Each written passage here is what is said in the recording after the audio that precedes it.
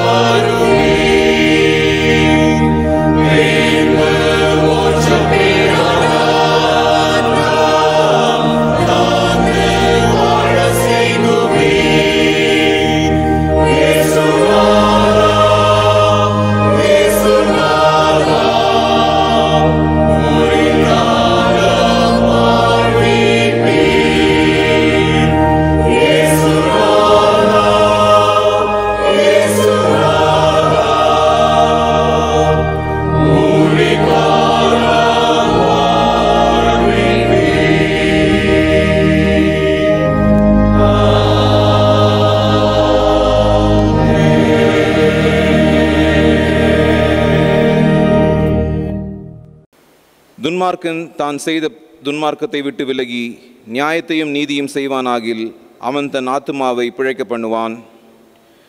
என் மீறுதலை நான் அறிந்திருக்கிறேன், என் பாவம் எப்பொழுதும் எனக்கு முன்பாக நிற்கிறது.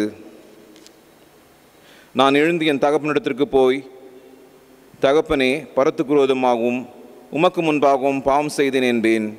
இனிமேல் உம்முடைய குமாரன் என்று சொல்லப்படுவதற்கு நான் பாத்திரனல்லன் என்பேன்.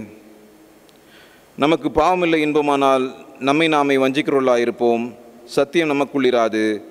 நம்முடைய பாவங்களை நாம் அறிக்கையிட்டால் பாவங்களை நமக்கு மன்னித்து எல்லா அநியாயத்தையும் நீக்கி நம்மை சுத்திகரிப்பதற்கு கர்த்தர் உண்மையும் நீதியும் உள்ளவராயிருக்கிறார். பிரியமான சகோதரரே, நம்முடைய பரமபிதாவாகிய சர்வவல்லமுள்ள தேவனுடைய அளவில்லாத தயவினாலும் இரக்கத்தினாலும் பாவ மன்னிப்பை பெறுவதற்காக நாம் செய்த பலவிதமான பாவங்களையும் அக்கிரமங்களையும் அவர் சந்நிதியிலே மாயமாய் மறைத்து கொள்ளாமல் பணிவும் தாழ்மையும் துக்கமும் கீழ்ப்படிதலும் உள்ள இருதயத்தோடே அறிக்கையிட வேதவசனம் பற்பல வாக்கியங்களில் நம்மை ஏவுகிறது. நாம் எக்காலத்திலும் தேவனுக்கு முன்பாக நம்முடைய பாவங்களை மனத்தாழ்மையை அறிக்கையிட வேண்டுவதுமே அன்றி, அவருடைய திருக்கரங்களாலே நாம் பெற்றுக்கொண்ட மேன்மையான உபகாரங்களுக்காக ஸ்தோத்திரம் செலுத்தவும், மிகவும் சிறந்த அவருடைய புகழை பிரஸ்தாபம் பண்ணவும், அவருடைய மகா பரிசுத்த வசனத்தை கேட்கவும், நம்முடைய சரீரத்துக்கும் ஆத்மாவுக்கும் தேவையானவைகளுக்காக வேண்டிக் கொள்ளவும் நாம் கூடி வந்திருக்கிற இத்தருணத்தில் பாவங்களை அறிக்கையிடுவது நம்முடைய விசேஷித்த கடமையாயிருக்கிறது. ஆகையால் இங்கே இருக்கிற நீங்கள் யாவரும் சுத்த இருதயத்தோடும் தாழ்ந்த சத்தத்தோடும் பரம கிருபாசன தண்டையில் என்னுடனே கூட சேர்ந்து நான் சொல்லுகிற பிரகாரம் சொல்ல உங்களை வேண்டிக் கொள்ளுகிறேன்.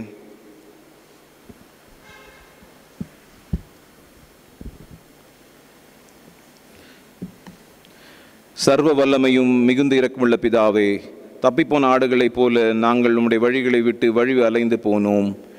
எங்கள் இருதயத்தின் யோசனைகளுக்கும் விருப்பங்களுக்கும் மிகவும் இணங்கி நடந்தோம். உம்முடைய பரிசுத்த கற்பனைக்கு விரோதமாய் குற்றம் செய்தோம். செய்யத்தக்கவைகளை செய்யாமல் செய்யத்தகாதவைகளை செய்து வந்தோம். எங்களுக்கு சுகமே இல்லை. ஆனாலும் ஆண்டவரே, தேவரீர் எங்கள் கர்த்தராகிய இயேசு கிறிஸ்துவின் மூலமாய் மனிதருக்கு அருள் செய்த வாக்குத்தத்தங்களின்படியே நிர்பாக்கியமுள்ள குற்றவாளிகளாக எங்களுக்கு இறங்கும். தப்பிதங்களை அறிக்கையிடுகிற எங்கள் மேல் பொறுமையாயிரும். பாவத்தம் நிமித்தம் துக்கப்படுகிற எங்களை சீர்படுத்தும். மிகவும் இரக்கமுள்ள பிதாவே, உம்முடைய பரிசுத்த நாமத்திற்கு மகிமை உண்டாகும்படி நாங்கள் இனி தேவ பக்தியும் நீதியும் தெளிந்த புத்தியும் உள்ளவர்களாக நடந்து வர இயேசு கிறிஸ்து நிமித்தம் எங்களுக்கு கிருபை செய்தருளும். ஆமேன். நம்முடைய கர்த்தராகிய இயேசு கிறிஸ்துவின் பிதாவாக இருக்கிற சர்வ வல்லமையுள்ள கடவுள் பாவியரின் மரணத்தை விரும்பாமல் அவர்கள் தம் பாவத்தை விட்டு திரும்பி பிழைப்பதையே விரும்பி பாவத்தின் நிமித்தம் துக்கப்படுகிற தமது மக்களுக்கு பாவ விமோசனத்தையும் மன்னிப்பையும் கூறி அறிவிக்க தம்முடைய பணிவிடைக்காரருக்கு அதிகாரத்தையும் கட்டளையும் அருளி செய்திருக்கிறார். மெய்யாய் மனம் திரும்பி தமது பரிசுத்த நற்செய்தியை உண்மையாய் விசுவாசிக்கிற யாவருக்கும் அவர் பாவங்களை மன்னித்து விமோசனம் செய்கிறார். ஆகையால் கடைசியிலே அவருடைய நித்திய ஆனந்தத்தில் சேரத்தக்கதாய் இந்த தருணத்தில் நாம் செய்கிறது அவருக்கு பிரியமாயிருக்கவும், இனி உயிரோடு இருக்கும் நாளெல்லாம் மாசில்லாமல் பரிசுத்தமுள்ளவர்களாய் நடக்கவும் அவர் நமக்கு மெய்யான மனம் திரும்புதலையும் தம்முடைய பரிசுத்த ஆவியையும் அருளி செய்ய வேண்டும் என்று நம்முடைய கர்த்தராகிய இயேசு கிறிஸ்துவின் மூலமாய் அவரை வேண்டிக் கொள்ள கடவோம். ஆமேன். பரமண்டலங்களில் இருக்கிற எங்கள் பிதாவே, இப்படி நாமம் பரிசுத்தப்படுவதாக, இப்படி ராஜ்யம் வருவதாக, இந்த சித்தம் பரமண்டலத்திலே செய்யப்படுகிறது போல பூமியிலேயும் செய்யப்படுவதாக. அன்றன்றுள்ள எங்கள் அப்பத்தை எங்களுக்கு இன்று தாரும். எங்களுக்கு விரோதமாய் குற்ற செய்வர்கள் நாங்கள் மன்னிக்கிறது போல எங்கள் குற்றங்களை எங்களுக்கு மன்னியும். எங்களை சோதனை குற்ற வேசிக்க பண்ணாமல் தீமை நின்று எங்கள் ரட்சித்துக் கொள்ளும். ராஜ்யமும் வல்லமையும் மகிமையும் என்றென்றைக்கும் உடையவைகளே. ஆமேன். ஆண்டவரே, எங்கள் உதடுகளை திறந்தருளும். அப்பொழுது எங்கள் வாய் உம்முடைய புகழை அறிவிக்கும். தேவனே, எங்களை ரட்சிக்க விரைவாய் வாரும். ஆண்டவரே, எங்களுக்கு சகாயம் பண்ண தீவிரியும்.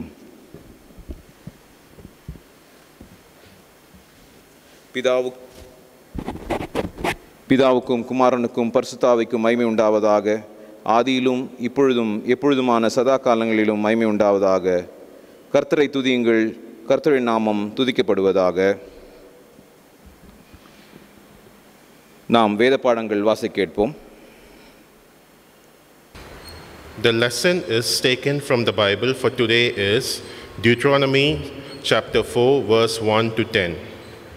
So now Israel, give heed to the statutes and ordinances that I am teaching you to observe, so that you may live to enter and occupy the land that the Lord, the God of your ancestors, is giving you.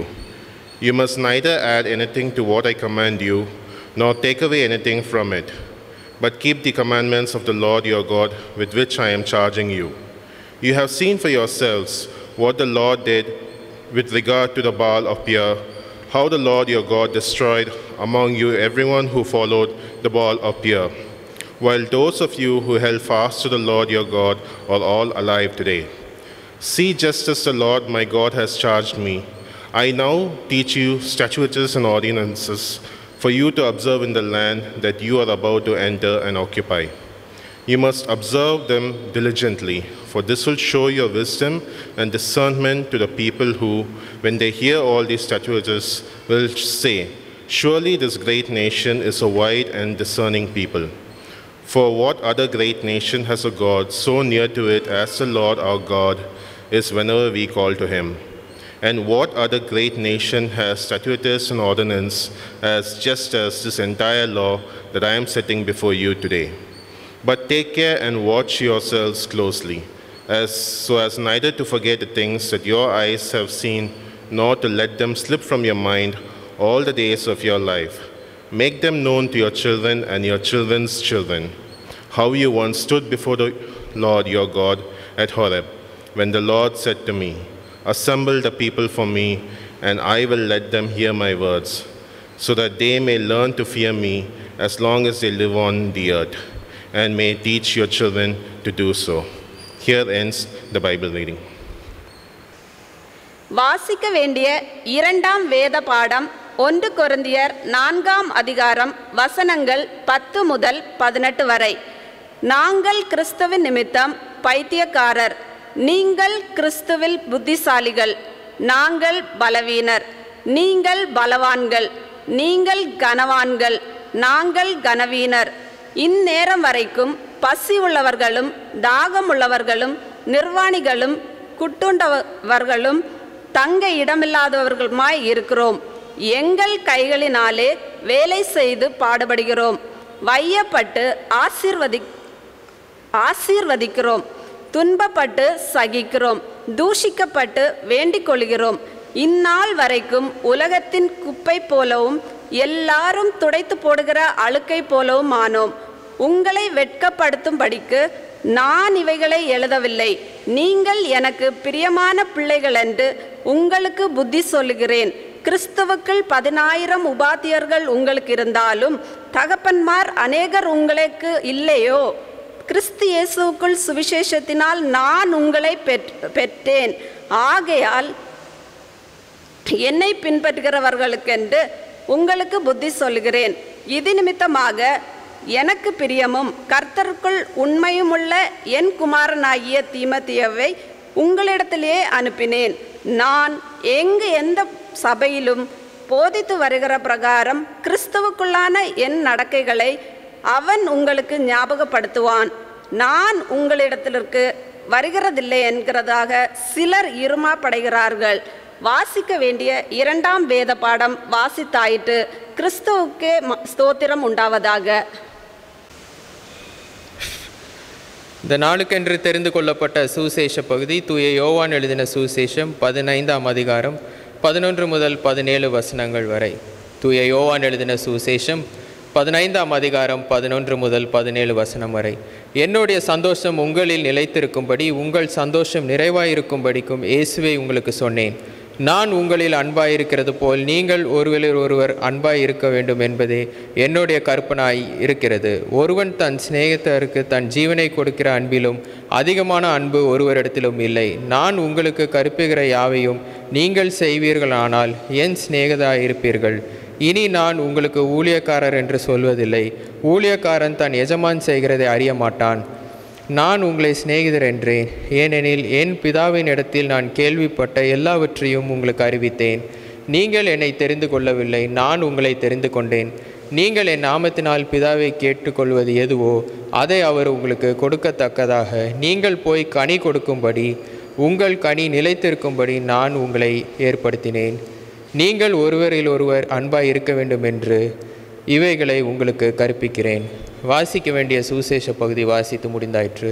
கிறிஸ்துவுக்கே மகிமை உண்டாவதாக. திருச்சபைக்குரிய அறிவிப்புகள். தமிழக அரசின் மறு அறிவிப்பு வரும் வரை YouTube இணையத்தின் வழியாக வழிபாடு இறை செய்தி ஒளிபரப்பப்படும்.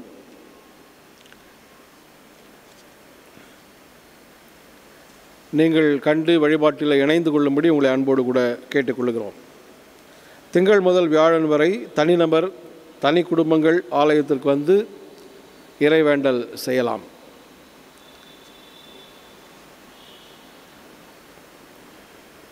வருகின்ற செவ்வாய்க்கிழமை 25/1/2022 அன்று நமது நல்மைப்பர் ஆலயத்தின் 123ஆம் ஆண்டு விழா நாளாகும். அன்று மாலை 6:45 மணிக்கு நம்முடைய ஆலயத்தில் சிறப்பு வழிபாடு ஒழுங்கு செய்யப்பட்டுள்ளது. அரசு வழிகாட்டு முறைகளை பின்பற்றி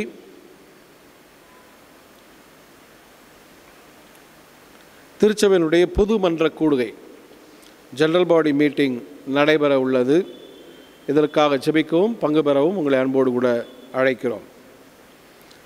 ஆண்டு விழாவை முன்னிட்டு குறைந்தது 3 கிராம சபைகளை சேர்ந்த மணமக்களுக்கு 3 couples இலவச திருமணம் நடத்திடவும் நாம் சேகரக்குழு வழியாக தீர்மானித்து ஐக்கிய குழுக்களின் மூலமாக நன்கொடை நிதி திரட்டி கொண்டிருக்கிறோம். ஆர்வமுள்ள ஏவப்பட்ட தனிப்பட்ட நபர்களும் குடும்பத்தாரும் இந்த நற்செயலுக்கு நன்கொடைகள் வழங்கும்படி உங்களை அன்போடு கூட கேட்டுக்கொள்கிறோம். மட்டுமின்றி தேவையில் உள்ள பொருளாதாரத்தில் பின்தங்கியுள்ள 10 குடும்பங்களுக்காவது நாம் நலத்திட்ட உதவிகள் செய்யலாம் என்று முயற்சிகள் மேற்கொள்ளுகிறோம். 10 பேருக்கு தையல் இயந்திரங்கள், 10 நபர்களுக்கு சிறு தொழில் செய்ய மூலதனமாக ஒரு குறிப்பிட்ட தொகை மற்றும் குறைந்தபட்சம் ஒரு 5 மாற்றுத்திறனாளிகளுக்கு அவர்கள் பயணிக்க 3 சக்கர சைக்கிள்,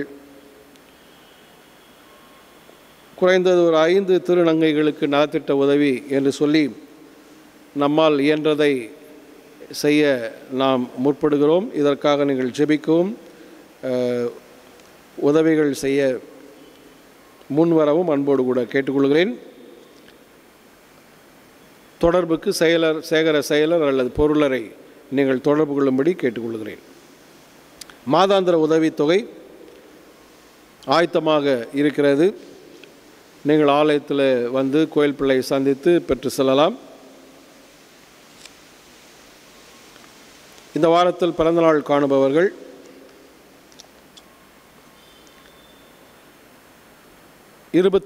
தேதி இன்று mister G Bhagyaraj, mister J S. Christopher Romeo, mister இ. Charles, master Jack John Samuel, Mrs Kriti Ravikumar, K. Rakshit rejoice, என். சோனியா, ஜே. Priscilla Catherine. 24ஆம் தேதி mister B. Jeeva Samuel, Santhoshkumar, Sharon melody Esther. 25ஆம் தேதி mister S. Solomon, Mrs Jerlin princess ரத்னையா, Mrs அருணோதயம் Kalyani, Mrs Lalli கண்மணி, D. Monisha Sylvia, R. Carol ஹேனா Dawson. 26ஆம் தேதி mister S. Kingsley, Franklin Livingstone, R. Kiranraj, Mrs glory Isaac, Mrs இல்டா Rebecca, Veronica பால். 27ஆம் தேதி Titus Jebakumar, D. Samuel, Prabhakaran Calvin பால், master Aden சாம் Fernandez, Mrs K. Vanilla. 28ஆம் தேதி mister A. Raja Sundaran, mister author G. Joseph, mister J. Selvin Kumar, Mrs Shanti Rosslyn, Mrs rose, J. ஐடா Christina, D. Priyanka, இ. சஸ்மிதா சரோஜபஸ்.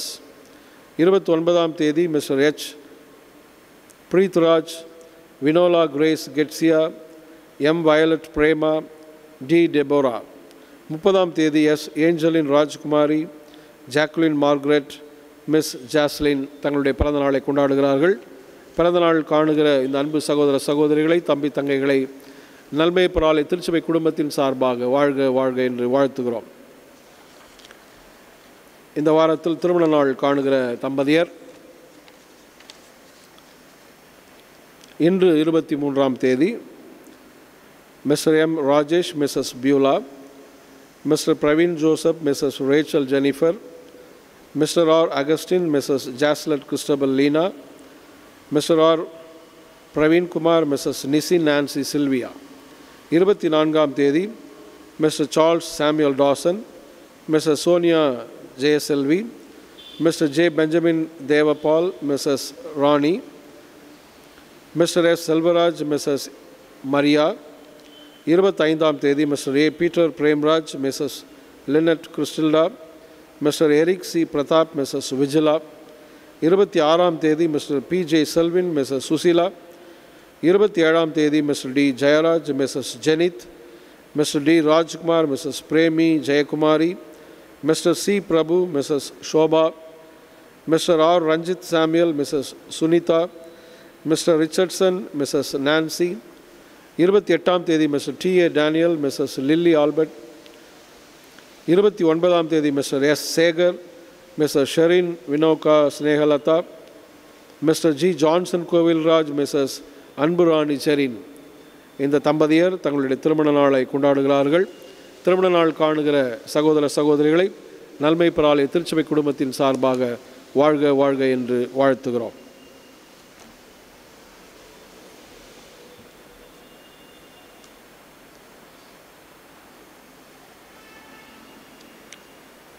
திருமண அறிக்கை. தென்னிந்திய திருச்சபை, சென்னை பேராயம், நல்மேய்ப்பர் ஆலயம், Mylapore குருசேகரம்.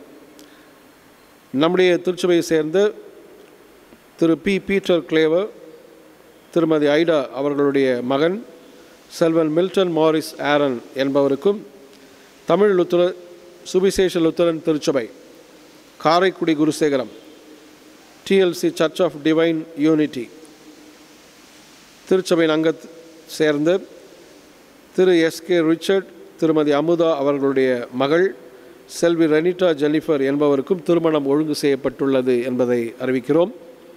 Mister Milton Maurice Aaron, miss ரெனிட்டா Jennifer ஆகிய இருவரும் தூய திருமணத்தில் ஒன்றாக இணையக்கூடாதபடி நியாயமான தடை காரணம் இருப்பின் அதனை சபையின் ஆயருக்கு எழுதி தெரிவிக்க வேண்டும். இது இவர்களுக்கு முதலாம் அறிக்கை.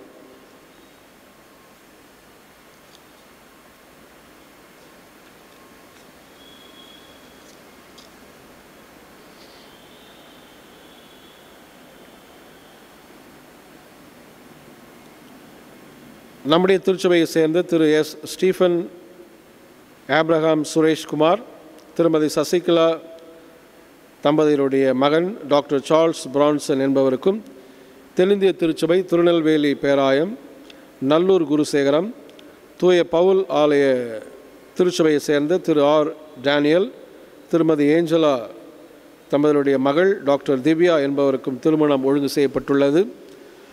சார்ல்ஸ் பிரான்சன், திவ்யா ஆகிய இருவரும் இத்தூய திருமணத்தில் ஒன்றாக இணையக்கூடாதபடி நியாயமான தடை காரணம் இருப்பின் அதனை சபையின் ஆயருக்கு எழுதி தெரிவிக்க வேண்டும். இது இவர்களுக்கு மூன்றாம் அறிக்கை. ஜெபிப்போம். அன்பின் நல்ல ஆண்டவரே, இந்த வாரத்தில் பிறந்த நாள், திருமண நாள் காணுகிறோம். அது பிள்ளைகளுக்காக நன்றி செலுத்துகிறோம். மற்றொரு ஆண்டை நீர் தந்திருக்கிறீர், ஸ்தோத்திரம். இந்த பெருந்தொற்று காரணமாக இடர்பாடுகள், சவால்கள் இருப்பினும் எல்லாம் வல்ல இறைவன்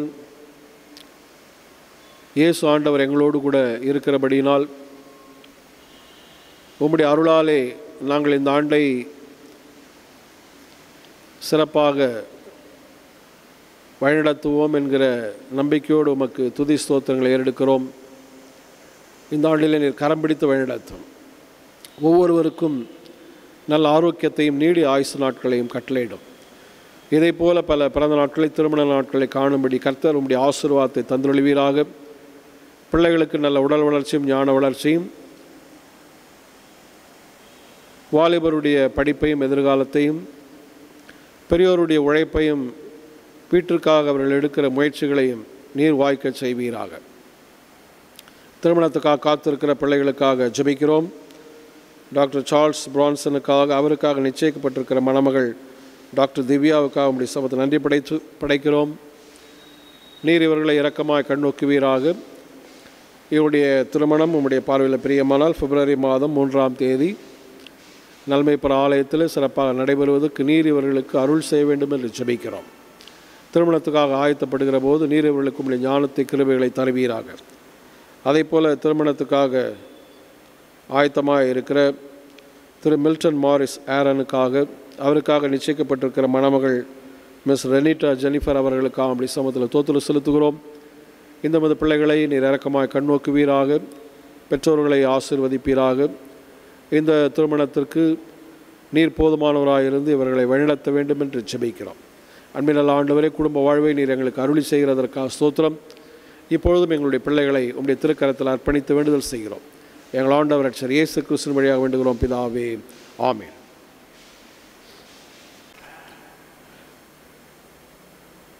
நாம் தொடர்ந்து கீர்த்தனைகளில் 217ஆம் கீர்த்தனையை பாடுவோம். கீர்த்தனை 217.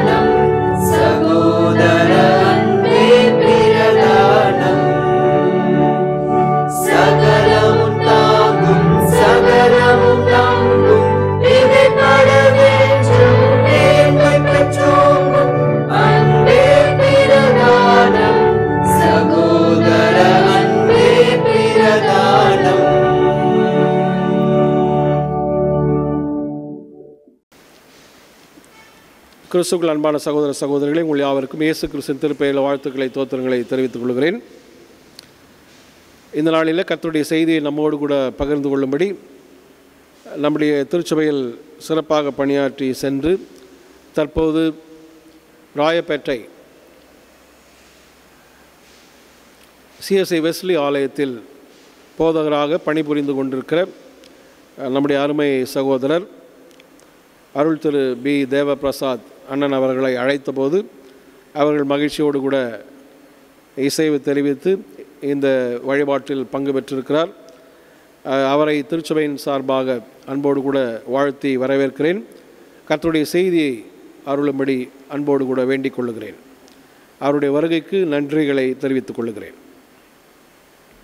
தலையை தாழ்த்தி நாம் செபிப்போம்.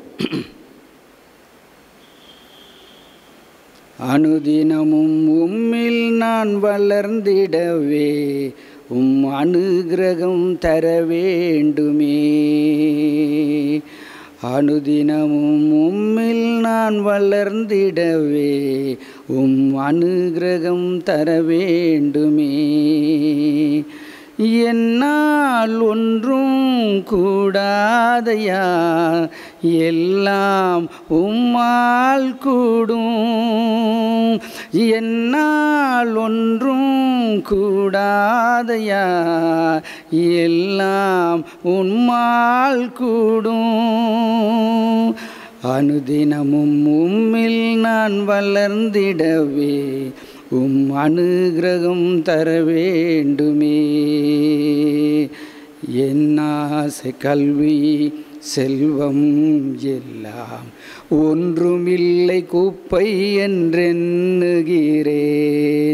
என் ஆஸ்தி கல்வி செல்வம் எல்லாம் ஒன்றுமில்லை குப்பை என்றெண்ணுகிறேன். என் நீதி நியாயங்கள் அழுக்கான கந்தை என்றே உணர்ந்தேன் என் இயேசுவே. அனுதினமும் உம்மில் நான் வளர்ந்திடவே அனுகிரகம் தர வேண்டுமே. அனுகிரகம் தர வேண்டுமே. அன்பின் தகப்பனே, இந்த ஓய்வு நாளின் காலை வேளையில் உம்மை ஆராதிக்கின்ற ஒரு ஸ்லாக்கியத்தை, உம்முடைய திருவசனங்களை ஆராய்ந்து பார்க்கின்ற ஒரு ஸ்லாக்கியத்தை எங்களுக்கு நீர் தந்திருப்பதற்காக நன்றி தகப்பனே. வேத வசனங்களை ஆராய்ந்து பாருங்கள், அவைகளினால் உங்களுக்கு நித்திய ஜீவன் உண்டு. என்னை குறித்து சாட்சி குறிக்கிறீர்கள் அவைகளே என்று சொன்னீரே. இந்த தியான நேரத்திலும் தூய ஆவியானவர் தாமே வேதத்தின் மகத்துவங்களை எங்களுக்கு விளக்கி கொடுக்கும்படியாய், கற்றுக் கொடுக்கும்படியாய் நாங்கள் செபிக்கிறோம்.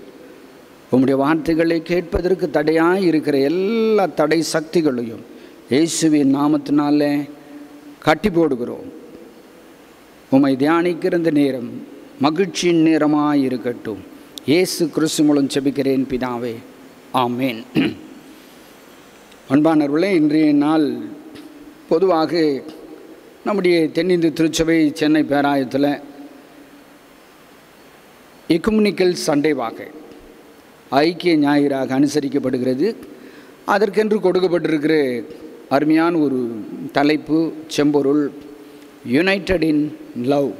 யுனைடெட் இன் லவ், அன்பில் ஒன்றித்திருத்தல், இணைந்திருத்தல், இசைந்திருத்தல், பிணைந்திருத்தல். இப்படி அடுக்கிக் கொண்டே செல்லலாம். அன்பில் ஒன்றித்திருத்தல் அல்லது இணைந்திருத்தல். அன்பு என்று சொல்லுகிற பொழுது இந்த உலகத்தில் love, in Greek Bible, Greek word, there are 3 types of love. 3 விதமான அன்பு உண்டு. Eros love, ஃபிலியே love, அகப்பே love. வேதம் சித்தரிக்கின்ற, வெளிப்படுத்துகின்ற அன்பு அகப்பே லவ். அதுதான் இயேசுனுடைய அன்பு. அன்பின் உருவம், இலக்கணம் யார் என்று சொன்னால் அருள்நாதர் இயேசு கிறிஸ்து. இயேசுதான் அன்பின் இலக்கணம், அன்பின் உருவம் அவர்தான். சுருக்கமாய் சொல்ல வேண்டுமென்றால் Jesus Christ is the embodiment of God's love. வேதம் சொல்லுகின்ற உண்மை, கிறிஸ்தவ வேதம் சொல்லுகின்ற உண்மை, தேவன் அன்பாகவே இருக்கிறார். 1 யோவான் 4ஆம் அதிகாரம் 8ஆம் வசனம். தேவன் அன்பாகவே இருக்கிறார், அன்பில்லாதவன் தேவனை அறியான். ஆக தேவன் அன்பாகவே இருக்கிறார். வேதத்தின் சுருக்கம் என்று சொல்ல வேண்டும் என்று சொன்னால் ஜான் 3:16, யோவான் 3:16, தேவன் தம்முடைய ஒரே பேரான குமாரனை விசுவாசிக்கிறவனோ அவன் கெட்டுப்போகாமல் நித்திய ஜீவனை அடையும்படிக்கு அவரை தந்திரளி இவ்வளவாய் உலகத்தில் அன்பு கூர்ந்தார் என்ற அந்த ஒரே வசனத்தில் கடவுளுடைய அன்பு அழகாய் சித்தரிக்கப்படுகின்றது. நம்முடைய இந்த காலை தியானத்தினுடைய செம்பொருள் அன்பில் ஒன்றித்திருத்தல், இணைந்திருத்தல். நான் வாழ்கிற இந்த உலகத்தில் கிறிஸ்தவர்கள் என்று சொன்னாலே நம்மை பார்த்து இந்த உலகம் சொல்லுகின்ற உண்மை, உலகம் என்ன சொல்லும் என்று சொன்னால் கிறிஸ்தவர்கள் என்றால் அன்புள்ளவர்கள். ஆனால் காலம் மாறிவிட்டது. இன்று கிறிஸ்தவர்கள் என்று சொன்னால் அன்புள்ளவர்கள் அல்ல, வம்புள்ளவர்கள். எங்கு பார்த்தாலும் கிறிஸ்துவ குடும்பங்களில் அன்பற்ற சூழ்நிலை, சபைகளில் அன்பற்ற சூழ்நிலை, சண்டை சச்சரவுகள், பிரிவினைகள், மார்க்க பேதங்கள் இவைகளெல்லாம் நிலவி கிடப்பதை நாம் காணுகின்றோம். இப்படிப்பட்ட சூழ்நிலையில் அன்பில் ஒன்றித்திருத்தல், இணைந்திருத்தல் என்பதை குறித்து இன்றைய நாளினுடைய திருமறை பகுதி நமக்கு கற்றுக் கொடுக்கிற உண்மைகள் என்ன என்று நாம் பார்ப்போம். முதலாவது திருமறை பகுதி உபாகமம் 4ஆம் அதிகாரம் 1 முதல் 10 வசனங்கள். உபாகமம் 4ஆம் அதிகாரம் 1 முதல் 10 வசனங்கள். இந்த 10 வசனங்கள் அன்பில் நிலைத்திருப்பதை குறித்து, இணைந்திருப்பதை குறித்து வெளிப்படுத்தும் ஆழமான உண்மை என்னவென்று சொன்னால், ரிமைனிங் இன் காட்ஸ் வேர்ட், கர்த்தருடைய வார்த்தையில் நிலைத்திருத்தல். நான் அன்பில் இணைந்திருத்தல், ஒன்றித்திருக்க வேண்டும் என்று சொன்னால், கிறிஸ்தவர்களாகிய நாம் கடவுளுடைய வார்த்தையில் நாம் நிலைத்திருக்க வேண்டும், வார்த்தையில் நிலைத்திருக்க வேண்டும். இந்த உபாகமம், அந்த Deuteronomy, if you take it literally, it means second law. இந்த உபாகம புத்தகத்திற்கு பெயர் டியூட்ரானமி மீன்ஸ் செகண்ட் லா.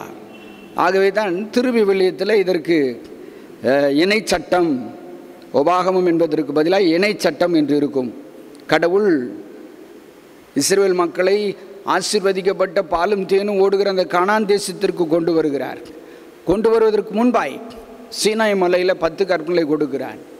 இப்பொழுது இந்த 4ஆம் அதிகாரத்தில், உபாகமும் இணை சட்டம் 4ஆம் அதிகாரத்தில் என்ன நடைபெறுகிறது என்று சொன்னால், மோசேக்கு கடவுள் அந்த கானான் தேசத்தை, ஒரு திருக்காட்சியை 3ஆம் அதிகாரம் 27ஆம் வசனத்தில் பிஸ்காவின் கொடுமுடியில் இருந்து அந்த திருக்காட்சியை காண்பிக்கின்றார். தேசத்தை அவ்வளவுதான் என்றால் அவர் கொடுத்து நீ அதில் பிரவேசிக்க மாட்டாய் என்று சொல்லியிருந்தார் அல்லவா மோசேக்கு. அதன்படி ஆனால் அவன் பார்க்க விரும்புகிறான் கானான் தேசத்தை.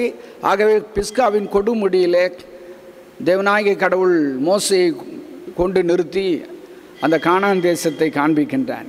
இந்த 4ஆம் அதிகாரத்தில் இப்பொழுது அவர்கள் கானான் தேசத்திற்குள் பிரவேசிக்கும் முன்பாய் மோசே இஸ்ரவேல் மக்களுக்கு கடவுளுடைய கட்டளைகளை அவர் கொடுக்கிறார். மோசஸ் கிவ்ஸ் எக்ஸாஸ்ட்ரேஷன் டு ஒபே த லா. சட்டத்திட்டங்களுக்கு, கற்பனைகளுக்கு, கட்டளைகளுக்கு கீழ்ப்படியும்படியாய் மோசஸ் கட்டளையிடுகின்றார், தன்னுடைய மக்களை பணிக்கின்றார். சுருக்கமாய் நாம் கமெண்ட்மெண்ட்ஸ் அல்லது கட்டளை நியாயப்பிரமாணம் என்று சொல்கிற பொழுது, அது பழைய ஏற்பாட்டின் காலத்தில் ஏதோ 10 கற்பனைகளில் அவர்களுக்கு சொல்லப்பட்ட முறைமைகள், நியாயங்கள், கடைபிடிக்க வேண்டியவைகள் ஒரு பர்டிகுலர் குரூப் ஆஃப் பீப்புள் என்ற இஸ்ரவேல் மக்களுக்கு மாத்திரம் என்று நினைப்போம். அப்படி அல்ல. தேவனுடைய வார்த்தைகள் நாம் அனைவருக்கும் அது சொந்தமானது. வெறும் சட்டங்கள், நியமங்கள், கட்டளைகள் என்று சொல்கிற பொழுது அதனுடைய ஆழமான பொருள் என்னவென்று பார்த்தோம் என்றால் லா. அந்த லாவினுடைய டெஃபினிஷன் என்ன பார்க்கும்போது அது எப்படி ஒருவன் இந்த உலகத்தில் வாழ வேண்டும், நடக்க வேண்டும் என்பதற்கு இந்த லா it's a definition of instruction and teaching. ஆக மோசஸ் இஸ்ரவேல் மக்கள் அந்த பாலும் தேனும் ஓடுகிற கானான் தேசத்தில் எப்படி ஆசீர்வாதமாக இருக்க வேண்டும் என்பதற்கு இந்த சட்ட திட்டங்களை, கடவுளுடைய கற்பனைகளை குறித்து, அதை கடைபிடிப்பதை குறித்து அவர்களுக்கு சொல்லுகின்றார். அப்படி சொல்லிக்கொண்டே வருகிற பொழுது பாருங்கள், உபாகமம் 4ஆம் அதிகாரம் இன்றைய நாளின் அந்த திருமறை பகுதியில் 1 to 10 வசனங்களில் சிறப்பாக 7ஆம் வசனத்தை பார்க்கிற பொழுது, நம்முடைய தேவனாகிய கர்த்தரை நாம் தொழுது கொள்ளுகிற பொழுதெல்லாம் அவர் நமக்கு சமீபமாய் இருப்பதை போல தேவனை இவ்வுலகத்தில் சமீபமாய் பெற்ற ஜாதி எது? 8ஆம் வசனத்தில், இந்நாளிலே நான் உங்களுக்கு விதிக்கிற இந்த நியாயப்பிரமாணம் முழுமைக்கும் ஒத்த இவ்வளவு நீதியுள்ள கட்டளைகளையும் நியாயங்களையும் பெற்றிருக்கிற வேறே பெரிய ஜாதி எது? ஆக கடவுளை எவ்வளவு க்ளோஸாக, நெருக்கமாக பெற்றிருக்கிற மக்கள் இந்த உலகத்தில் யார்? மக்கள் இனம் யார்? கடவுளுடைய சட்ட திட்டங்களை எவ்வளவு நெருக்கமாய் பெற்றிருக்கிற கடவுளுடைய ஜனம் இந்த உலகத்தில் எது? ஆகவே நாம் என்ன செய்ய வேண்டும் என்றால், இந்த உபாகமும் 4ஆம் அதிகாரம் 9, 10 வசனங்களிலே அவர் அழகாய் சொல்லுகிறார். கற்றுக்கொண்டதை கடைபிடிக்க வேண்டும். முதலாவது கற்றுக்கொள்ள வேண்டும் ஆண்டுடைய சட்ட திட்டங்களை, அதை கடைபிடிக்க வேண்டும். கடைபிடிப்பது மாற்றமல்ல, அதை பிள்ளைகளுக்கு கற்றுக் கொடுக்க வேண்டும். அதை அவர் சொல்லுகிறது அழகாக சொல்லுகிறார். ஓரேபிலே உன் தேவனாய கர்த்தருக்கு முன்பாக நீ நிற்கும் பொழுது கர்த்தர் என்னை நோக்கி ஜனங்கள் என்னிடத்தில் கூடி வர செய்து என் வார்த்தைகள் அவர் கேட்கும்படி பண்ணுவேன் என்று சொன்னார் அல்லவா. அவர்கள் எனக்கு பயந்திருக்க வேண்டும், அவைகளை கற்றுக்கொண்டு தங்கள் பிள்ளைகளுக்கு போதிக்க கடவர்கள் என்று 9ஆம் வசனத்திலும் 10ஆம் வசனத்தில் மற்றொரு காரியத்தை, நாம் எல்லாம் உண்மையிலே ஆசீர்வதிக்கப்பட்டவர்கள். ஏனென்றால் இந்த உலகத்தில் கடவுளை அப்பா பிதாவை என்று அழைக்கிற ஒரு பெரிய ஸ்லாக்கியம், கடவுளை இவ்வளவு நெருக்கமாய் பெற்றிருக்கிற ஜனம், கடவுள் இஸ்ரவேல் மக்களோடு அவர்கள் எவ்வளவு நெருக்கமாய் பேசினார். அவர்களை எகிப்தின் அடிமைத்தனத்திலிருந்து பகலில் மேக ஸ்தம்பத்தின் மூலமாகவும் இரவில் அக்னி ஸ்தம்பத்தின் மூலமாக வழிநடத்தினார். அநேக அடையாளங்களை அற்புதங்களை செய்தார். செங்கடலை 2ஆக பிரிக்க வைத்தார். இதெல்லாம் ஆண்டவர் வல்ல அற்புதங்கள். தேவ தூதர்கள் உண்ணுகின்ற இந்த மன்னாவினால 40 வருடம் அவர்களை போஷித்தார். அவர்கள் அணிந்திருந்த ஆடைகள் பழமையாய் போகவில்லை, அவர்கள் அணிந்திருந்த பாதரட்சை தேய்ந்து போகவில்லை. இப்படி பல விதங்களில் கர்த்தர் கடவுள் இஸ்ரவேல் மக்களை அற்புதமாய் வழிநடத்தினார். காரணம் ஏதோ அவர்கள் பலத்தவர்கள் என்றல்ல, அவர்கள் ஒரு சிறு கூட்டம், சிறு பூச்சி, வெரி வெரி மைனாரிட்டி, அப்படி இருக்கிற மக்கள். ஆகவே அவர்கள் நசுக்கப்படுவதை பார்த்து அங்கிருந்து விடுவித்து கொண்டு வருகிறார். ஆகவே அவர்களை இஸ்ரவேல் மக்கள் நெருக்கமாய் கடவுளை, அவரோடு நெருங்கிய உறவு, அதை தான் அவர் சொல்கிறார். இவ்வளவு நீதி உள்ள கட்டளை நியாயங்களை பெற்றிருக்கிற நீங்கள், அது மாத்திரமல்ல, நம்முடைய தேவனாய் கர்த்தரை நாம் தொழுது கொள்ளுகிற போதெல்லாம் அவர் நாம் சமீபமாய் இருப்பது போல, இந்த உலகத்தில் தேவனை இவ்வளவு சமமாய் பெற்ற வேறே ஜனம் எது? கிறிஸ்தவர்களும் அப்படிதான். கடவுளை நாம் ஆராதிக்கின்ற பொழுதெல்லாம் அவர் நம்மத்திலே இருக்கிறார். திருச்சபையில் உலாவுகிற கடவுள், அதுதானே வெளிப்படுத்தின விசேஷத்தில் சொல்லப்படுகிற உண்மை.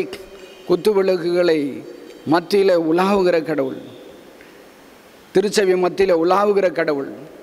ஆக அந்த கடவுள், அப்படி அந்த இறைவனை நாம் நெருக்கமாய் பெற்றிருக்கிறது போல இந்த உலகத்தில் வேறு யாரும் எந்த ஜனமும் பெற்றிருந்ததில்லை. அதை சொல்லிக்கொண்டே வந்தவர், நாம் அன்பில் ஒன்றித்திருக்க வேண்டும், இணைந்திருக்க வேண்டும் என்றால் 10ஆம் வசனத்தில் அதனுடைய ஆழத்தை சொல்கிறார். உன் கண்கள் கண்ட காரியங்களை நீ மறவாதபடிக்கு, உன் ஜீவனுள்ள நாளெல்லாம் அவைகளை உன் இருதயை விட்டு நீங்காதபடிக்கும் நீ எச்சரிக்கையாயிருந்து உன் ஆத்மாவை ஜாக்கிரதையாய் காத்துக்கொள், அவைகளை உன் பிள்ளைகளுக்கும் பிள்ளைகளின் பிள்ளைகளுக்கும் அறிவிக்க கடவாய். ஆகவே ஆண்டவர் செய்த மகத்துவங்கள், ஆண்டவர் செய்த நன்மைகள், ஆண்டவர் செய்த அற்புதங்கள், இவையிலெல்லாம் நீ கண்ணார பார்த்திருக்கிறாய். அவைகளை நீ மறக்காதே, ஆண்டுடைய வார்த்தையில் நிலைத்திரு, அதை உன் பிள்ளைகளுக்கும் பிள்ளைகளின் பிள்ளைகளுக்கும் கற்றுக்கொடு என்று சொல்லி இஸ்ரவேல் மக்களுக்கு இங்கு மோசே ஆண்டவருடைய வார்த்தையில் அவர்கள் நிலைத்திருக்க வேண்டும், ஆண்டவருடைய வார்த்தையில் நிலைத்திருக்க வேண்டும். அதை தான் சங்கீதக்காரன் 1 சொல்லுகிறான். யார் ஆசீர்வதிக்கப்பட்டவரும்? இரவும் பகலும் அவருடைய வேதத்தில், 1ஆம் சங்கீதம், இரவும் பகலும் அவருடைய வேதத்தில் தியானமாய் இருக்கிற மனுஷன் பாக்கியவான். அவன் நீர்க்கால்களின் ஓரமாய் நடப்பட்டு காலத்தில் கனியை தந்து இலையோதராதிருக்கிற மரத்தை போல் இருப்பானாம், அவன் செய்வதெல்லாம் வாய்க்குமா. ஆக இங்கு நான் அன்பில் ஒன்றித்திருக்க வேண்டும் என்றால், நாம் இணைந்திருக்க வேண்டும் என்று சொன்னால், அதற்கு ஒரு அழகான ஒரு வழி ஆண்டுடைய வார்த்தையில். அதனால்தான் சங்கீதக்காரன் சொல்கிறான், உம்முடைய வார்த்தை என் மனமகிழ்ச்சி, உம்முடைய கற்பனைகளில் நான் மிகவும் பிரியமாய் இருக்கிறேன். ஆக ஆண்டுடைய வார்த்தையில், கற்பனைகளில், கட்டளைகளில், வேத வசனத்தில் நிலைத்திருக்க வேண்டும். Remaining in God's word, remaining in God's word will help us to be united with one another. நம் கர்த்தருடைய வார்த்தையில் நிலைத்திருக்க ஆண்டவர் நம்மை அழைக்கிறார். அடுத்து 2வது திருமறை பகுதியை பார்த்தோம் என்று சொன்னால், அந்த 2வது திருமறை பகுதி 1 கொரிந்தியர் 1ஆம் அதிகாரம் 10 to 18 வசனங்கள். அன்பில் இணைந்திருப்பதை குறித்து இந்த திருவசனம் என்ன சொல்கிறது என்று சொன்னால், remembering the cross and crucified Christ. சிலுவையை நினைவு கூறுதல், சிலுவையில் அறையப்பட்ட கிறிஸ்துவை நினைவு கூறுதல். ஏனென்றால் இந்த 1 கொரிந்தியர் 1ஆம் அதிகாரம் 10-18 வசனங்கள், இந்த வசனங்கள் வெளிப்படுத்துகிற உண்மை எதை குறித்து பேசுகிறது என்று சொன்னால், ஐக்கியத்தை குறித்து, ஒற்றுமை குறித்து, இணைந்திருப்பதை குறித்து, பிணைந்திருப்பதை குறித்து, ஒன்றித்திருப்பதை குறித்து. காரணம், பவுல் இந்த நிருபத்திற்கு இந்த கடிதத்தை எழுதுகிற பொழுது கொரிந்து சபைக்கு, அந்த கொரிந்து சபையில் இருக்கிற சூழ்நிலை, there was a division in the church. திருச்சபையில் பிரிவினை இருக்கிறது, திருச்சபை பிளவுபட்டு இருக்கிறது. ஆகவே அந்த பிரிவினையை நீங்க வேண்டும் என்று சொல்லி பிரிவினையை தவிர்ப்பதற்காக அந்த கொரிந்து மக்களுக்கு புத்திமதிகளை சொல்லுகிறார் அப்போஸ்தலனாகிய பவுல். எப்படி அந்த திருச்சபை கொரிந்து சபை பிரிந்திருக்கிறது என்று பவுலுக்கு தெரியும் என்று சொன்னால், இந்த 1 கொரிந்தியர் 1ஆம் அதிகாரம் 11ஆம் வசனத்தில் குலோவேயால் அவருடைய குடும்பத்தார், அவருடைய வீட்டார் பவுலுக்கு அறிவிக்கிறார்கள். ஏனென்றால் ஆதி திருச்சபையில் சபைகள் ஆங்காங்கே இல்லங்களில் நடந்து வந்தது. இது ஒருவேளை இந்த குலோவேயாலின் வீட்டில் சபை நடந்திருக்க வேண்டும். அவர்கள் சபை பிரிந்திருப்பதை, பிரிக்கப்பட்டிருப்பதை, உடைப்பட்டிருப்பதை அவர்கள் அப்போஸ்தலனாகிய பவுலுக்கு தெரிவிக்கிறார்கள். அதை தான் 11ஆம் வசனத்தில் 1 கொரிந்தியர் 1:11 வாசிக்கிறோம். ஏனெனில் என் சகோதரரே, உங்களுக்குள்ளே வாக்குவாதங்கள் உண்டென்று குலோவேயாலின் வீட்டாரால் உங்களை குறித்து எனக்கு அறிவிக்கப்பட்டது என்று அப்போஸ்தலனாகிய பவுல் சொல்கிறார். அது what is the reason for the split in the Corinthian search? Corinth சபையில் பிரிவினை இருப்பதற்கு, அந்த கொரிந்து சபை உடைபட்டு இருப்பதற்கு காரணம் என்ன, பிரிவினைகள் இருப்பதற்கு காரணம் என்னவென்று 12ஆம் வசனத்தில் அப்போஸ்தலனாகிய பவுலே சொல்கிறார். அங்கு என்ன காரணம் என்றால், அந்த Corinthian people they claiming other people's name as identity. இந்த கொரிந்து சபையார் பிற நபர்களை தங்களுடைய அடையாளங்களாய் அடையாளப்படுத்திக் கொள்கிறார்கள். பாருங்கள் என்ன என்று சொல்கிறார்கள் என்றால், அங்கு சுருக்கமாக சொல்ல தேர் இஸ் ஐடென்டிட்டி கிரைசிஸ். இன்னும் சொல்ல வேண்டும் என்று சொன்னால் அது எப்படி குறிப்பிடலாம், தேர் இஸ் குரூப்பிசம். அங்கு குரூப்பிசம் அதிகமாகி போச்சு கொரிந்து சபையில். பாருங்கள், உங்களில் சிலர் நான் பவுலை சேர்ந்தவன் என்றும், சிலர் அப்பல்லோவை சேர்ந்தவன் என்றும், நான் கேபாவை சேர்ந்தவன் என்றும், நான் கிறிஸ்துவை சேர்ந்தவன் என்றும் சொல்லுகிறார்கள். ஏனென்றால் அங்கு கொரிந்து சபையில் இருக்கிறவர்கள் ஒவ்வொருவரும் ஒவ்வொரின் மூலமாக திருமுழுக்கு பெற்றிருக்கிறார்கள், அவருடைய போதனைகளே வளர்ந்திருக்கிறார்கள். உதாரணமாக கேபாவை சேர்ந்தேன் என்றால் கேபா பேதுரு அவருடைய டீச்சிங் எல்லாம் பழமைவாதம். இன்னும் சொல்ல வேண்டும் என்றால் நியாயப்பிரமாணம், கற்பனைகள், யூத முறைமைகள், இதற்கு அதிகமாக முக்கியத்துவம் கொடுத்து வந்தவர். இப்படி ஒவ்வொருவருக்கும் ஒவ்வொரு விதமான பின்னணி. அந்த பின்னணியில் வந்ததனால் அவர்கள் நான் பவுலை சேர்ந்தவன், அப்பல்லோவை சேர்ந்தவன், கேபாவை சேர்ந்தவன் என்று சொல்லி கொண்டு வருகிறார்கள்.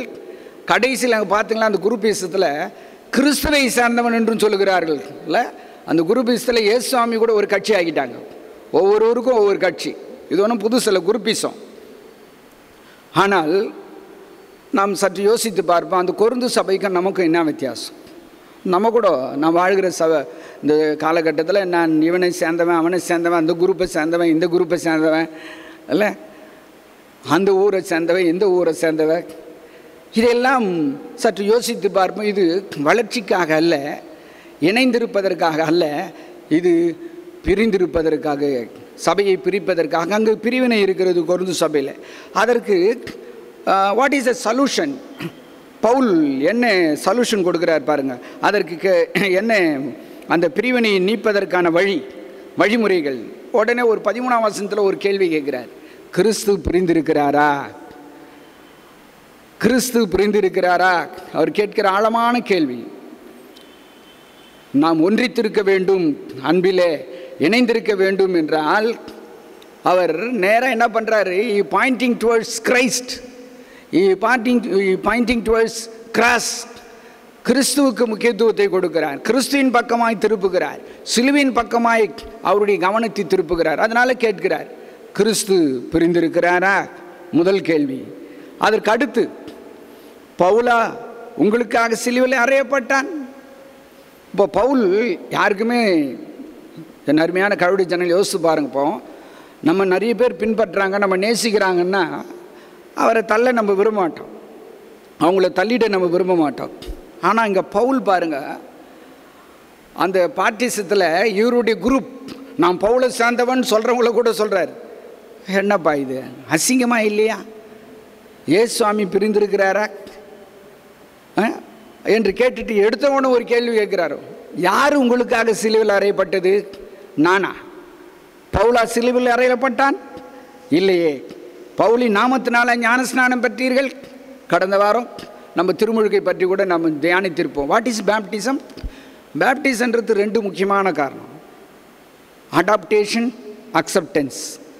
திருச்சபை என்கின்ற இயேசுவினுடைய சரீரத்தில் ஒருவரை அவயமாய் இணைத்து கொள்வதும், திருச்சபை என்ற ஐக்கியத்தில் ஒருவரை ஏற்றுக்கொள்வதும் தான் பேப்டிசம். ஆனால் நான் வாழ்கிற காலகட்டத்தில் பாருங்கள், அவர் ரொம்ப அழகாக சொல்கிறார், கிறிஸ்துவ அவங்களுக்காக, பவுலா அவங்களுக்காக சிலுவையில் அறையப்பட்டான், பவுலின் நாமத்தினால ஞானஸ்நானம் பெற்றீர்கள். நாம் எல்லாம் இயேசுவின் நாமத்தினால ஞானஸ்நானம் பெற்றிருக்கிறோம், அவருடைய சரீரத்தில் இணைக்கப்பட்டிருக்கிறோம். ஆனால் அகில உலகம் முழுவதும் நமக்குள் கிறிஸ்தவர்களை எடுத்துக்கொண்டால் அநேக வேளைகளில் பாருங்கள், ஒருவேளை ஒரு இஸ்லாமியருக்கு ஒரு பிரச்சனை என்று சொன்னால், ஒரு இஸ்லாமியர்கள் எல்லாம் வாருங்கள் என்றால் அனைத்து இஸ்லாமியர்களும் வருவார்கள். பௌத்தர்கள் வாருங்கள் என்று சொன்னால் அனைத்து பௌத்தர்கள் வருவார்கள். சீக்கியர்கள் வாருங்கள் என்று சொன்னால் அனைத்திலும் ஒன்றுபடுவார்கள். ஆனால் கிறிஸ்தவர்கள் வாருங்கள் என்று சொன்னால் எந்த கிறிஸ்தவர்கள் வருவார்கள்? நாம் பெண்டிகாஸ்ட் கிறிஸ்தவனா, CSI கிறிஸ்தவனா, மார்த்தோமா கிறிஸ்தவனா, RC கிறிஸ்தவனா, இப்படி இல்லை அட்வென்ட் கிறிஸ்தவனா? நாம் பல நிலைகளில் உடைந்திருக்கிறோம். ஆனால் நாம் இயேசுவின் நாமத்தினாலே திருமுழுக்கு பெற்று அவருடைய சரீரத்தில் இணைந்திருக்கிறோம். இயேசுவானுடைய பெரிய விருப்பம் என்ன? யோவான் 17ஆம் அதிகாரத்தில் அதுதான் நம்முடைய தென்னிந்திய திருச்சபையுடைய பெரிய மோட்டோவே, that they all may be one. அவர்கள் எல்லாம் ஒன்றாக இருப்பது போல நாம் ஒன்றாக இருக்க வேண்டும். இது ஐ பிரிஸ்ட்லி ப்ரேயர், இயேசுவானுடைய பிரதான ஆசாரனாக இயேசுனுடைய ஒரு உன்னதமான ஒரு ஜெபம், எக்யூமெனிக்கல் சண்டே. இந்த நாளில் யோசிப்போம், தென்னிந்திய திருச்சபை என்பது எப்பொழுது இந்திய திருச்சபையாக மாறும்? இந்திய திருச்சபை என்பது எப்பொழுது ஆசிய திருச்சபையாக மாறும்? ஆசிய திருச்சபை என்பது எப்பொழுது உலக திருச்சபையாக மாறும்? ஏனென்றால் கிறிஸ்து ஒருவரே. அமெரிக்காவில் இருந்தாலும், ரஷ்யாவில் இருந்தாலும், கனடாவில் இருந்தாலும், இல்லை ஆப்பிரிக்காவில் இருந்தாலும், ஸ்ரீலங்காவில் இல்லை இந்தியாவில் இருந்தாலும் ஒரே கிறிஸ்து தான். அந்த இயேசுவின் நாமத்தினால்தான் ஞானஸ்நானம் பெற்றிருக்கிறோம். ஆகவே தான் நம்முடைய கிரீடு, விசுவாச அறிக்கையில் என்ன அறிக்கை செய்கிறோம்? ஒரே அப்போஸ்தல திருச்சபை உண்டென்று விசுவாசிக்கிறேன். ஏனென்றால் ஆண்டவருடைய பெரிதான ஜெபம், மன்றாட்டு அதுதான். ஒரே மந்தை, ஒரே மேய்ப்பன், ஒரே திருச்சபை. ஆகவே இங்கு கொரிந்து சபையில் அது அவர்கள் பின்பற்றுகின்ற நபர்களை குறித்து ஞானஸ்நானம் யார் மூலமாக பெற்றாரோ அவர்களை வைத்துக்கொண்டு, ஞானஸ்நானத்தையும் வைத்துக்கொண்டு அந்த திருச்சபை பிரிந்திருக்கிறது. பவுல் கேள்வி கேட்கிறார், யார் உனக்கு ஞானஸ்நானம் கொடுத்தது? யார் உனக்கு சிலுவையில் அறையப்பட்டது? ரெண்டு அழகாய் அவர்களை கிறிஸ்து பிரிந்திருக்கிறாரா? என் நாமத்தினாலா ஞானஸ்நானம் பற்றீர்கள்? நான் யாருக்குமே ஞானஸ்நானம் கொடுக்கலையே, கிறிஸ்புவுக்கும் காயுவுக்குமே அன்றி வேறு ஒருவருக்கும் நான் ஞானஸ்நானம் கொடுத்ததா ஞாபகம் இல்லையே என்று சொல்லி அவர்களுக்கு அழகான புத்திமதிகளை சொல்லி தன்னுடைய வேலை சுவிசேஷத்தை பிரசங்கிப்பது என்று அவர்களை எந்த பக்கமாய் அனுப்புகிறார் என்றால் 17ஆம் வசனத்தில், ஞானஸ்தானத்தை கொடுக்கும்படி கிறிஸ்து என்னை அனுப்பவில்லை, சுவிசேஷத்தை பிரசங்கிக்கவே என்னை அனுப்பினார், கிறிஸ்துவின் சிலுவை வீணாய் போகாதபடிக்கு சாதுரிய நாணம் இல்லாமல் பிரசங்கிக்கவே அனுப்பினார். ஒருவேளை திருச்சபையில் if there is a division, பிரிவினைகள் இருக்கும் என்றால், சண்டை சச்சரவுகள் இருக்கிறது என்று சொன்னால், அப்போ இயேசுவானவர் நமக்காக பாடுபட்டது வீணாய் போய்விடும், அது வெறுமையாய் போய்விடும். பிரிந்திருத்தலை ஆழமாய் யோசிக்கிற பொழுது ஒரு சபை பிரிந்திருக்கும் என்றால் நாம் சிலுவையை மறுதலிக்கிறோம். நாம் சிலுவை, it's a denial of Christ division is a denial of Christ. திருச்சபையில் பிரிவினை என்பது கிறிஸ்துவை மறுதலிப்பது, சிலுவையை மறுதலிப்பது, சிலுவையில் அறையப்பட்ட கிறிஸ்துவை மறுதலிப்பது. ஆகவே யார் உங்களுக்காக சிலுவையில் அறையப்பட்டது என்று சொல்லி சிலுவின் பக்கமாக அவர் அழைக்கிறார். 17ஆம் வசனத்தில் கிறிஸ்துவின் சிலுவை வீணாய் போகாதபடிக்கு. அதுக்கு அடுத்து 18ஆம் வசனத்தில் என்ன சொல்கிறார் பாருங்க. 1:18 சிலுவையை பற்றிய உபதேசம் கெட்டு போகிறவர்களுக்கு பைத்தியமாக இருக்கும், ரட்சிக்கப்படுகிற நமக்கோ அது தேவபலன். ஆக அந்த திருச்சபை அன்பில் ஒன்றித்திருக்க வேண்டும் என்றால், இணைந்திருக்க வேண்டும் என்றால், நாம் கிறிஸ்தவர்களை சிலுவின் பக்கமாக, சிலுவில் அறையப்பட்ட கிறிஸ்துவின் பக்கமாக அப்போஸ்தலனாகிய பவுல் அவர்களை திருப்புகிறார். நாம் எல்லாம் சுருக்கமாக சொல்லணும்னா, கிறிஸ்தவர்கள் அன்புள்ளவர்கள் என்று மாத்திரமல்ல, கிறிஸ்தவர்களை சொல்லுகிற பொழுது we are the people of the cross. Hallelujah. we are the people of the cross. நாம் சிலுவையின் மக்கள். ஆகவே தான் பவுல் சொல்கிறார், நான் எதை குறித்து மேன்மை பாராட்டுவேன், என்னுடைய பணம், பொருள், அந்தஸ்து இவையில் இல்லை, சிலுவையில் அறையப்பட்ட கிறிஸ்துவை மாத்திரம் நான் மகிமைப்படுத்துவேன். ஏனென்றால் நான் பிழைத்திருக்கிறேன் என்றால் நான் அல்ல, கிறிஸ்துவே எனக்குள் பிழைத்திருக்கிறார். நான் எப்பொழுது தமஸ்கின் பதில் அவரை பார்த்தேன், அப்பொழுதே நான் மறுத்து விட்டேன். ஆகவே நான் ஒருவேளை பெருமை பாராட்டுவேன் என்று சொன்னால் கிறிஸ்துவின் சிலுவை குறித்து மாத்திரம் நான் பெருமை பாராட்டுவேன். ஆகவே இங்கு 18 சொல்லுகிறார், சிலுவை பற்றிய உபதேசம் கெட்டு போகிறவர்களுக்கு பைத்தியம், ஆனால் ரட்சிக்கப்படுகிறவர்களுக்கு தேவ பலன். ஆக பிரிவினைகள் நீங்க வேண்டும், அன்பில் இணைந்திருக்க வேண்டும், பிணைந்திருக்க வேண்டும் என்று சொன்னால் நாம் சிலுவையை நோக்கி பார்ப்போம், சிலுவையில் அறையப்பட்ட கிறிஸ்துவை நோக்கி பார்ப்போம். சிலுவையினால் நமக்கு ரட்சிப்பு, சிலுவையில் அறையப்பட்ட கிறிஸ்துவில் நாமத்தினால் திருமுழுக்கு பெற்றிருக்கிறோம், அவருடைய சரீரத்தில் இணைக்கப்பட்டிருக்கிறோம். பிரிந்திருந்தால் அது கிறிஸ்துவையும் சிலுவையையும் நாம் மறுதலிப்பதற்கு சமம். மூன்றாவதாக இன்றைய நாளினுடைய சுவிசேஷ பகுதிக்கு நம்முடைய வேதத்தை திருப்புவோம். யோவான் 15ஆம் அதிகாரம் 11 முதல் 17 வசனங்கள். யோவான் 15ஆம் அதிகாரம் 11 முதல் 17 வசனங்கள். இந்த 15ஆம் அதிகாரம் எதை குறித்து சொல்கிறது என்று சொன்னால், இயேசுவானவர் மெய்யான திராட்சை செடி, நாம் எல்லாம் கொடிகள். கொடியாயிருக்கிற நாம் செடியாயிருக்கிற இயேசுவில் இணைந்திருக்க வேண்டும், நிலைத்திருக்க வேண்டும் என்ற வார்த்தை குறித்து, அதை லெஸ்லி நியூபியன் புத்தகத்தில் என்ன சொல்வார் என்றால், இட்ஸ் எ மகா வாக்கியா, இயேசுவில் நிலைத்திருப்பது என்பதை குறித்து. ஆக இந்த யோவான் 15ஆம் அதிகாரம் 11 to 17 வசனங்கள் இது நமக்கு சொல்லுகிற ஆழமான உண்மை. அன்பில் ஒன்றித்திருக்க, இணைந்திருக்க, we should remain in Christ. நாம் கிறிஸ்துவில் இணைந்திருக்க வேண்டும், கிறிஸ்துவில் நிலைத்திருக்க வேண்டும், இயேசுவில் நிலைத்திருக்க வேண்டும். யோவான் 15ஆம் அதிகாரம் 7ஆம் வசனம், நீங்கள் என்னிலும் என் வார்த்தை உங்களிலும் நிலைத்திருந்தால் நீங்கள் கேட்டுக்கொள்வது எதுவோ அது உங்களுக்கு செய்யப்படும். ஹல்லேலூயா. என்ன ஆழமான வார்த்தை. நீங்கள் என்னிலும் என் வார்த்தை உங்களிலும். திராட்சை செடியிலே கொடி நிலைத்திருந்தால்தான் கனி கொடுக்கும். ஆகவே இந்த யோவான் 15ஆம் அதிகாரம் அதுதான். இயேசு மெய்யான திராட்சை செடி, நாம் எல்லாம் கொடிகள். அவரிலே நிலைத்திருக்கிற பொழுது மிகுந்த கனி கொடுக்க முடியுமா? அது இங்கு அன்பில் ஒன்றித்திருத்தல், இணைந்திருத்தல் என்பது இயேசுவிலே நினைத்திருத்தல். இயேசுவிலே எதன் மூலமாக நாம் இணைந்திருக்க முடியும், நிலைத்திருக்க முடியும்? அன்பின் மூலமாக. அன்பின் மூலமாக.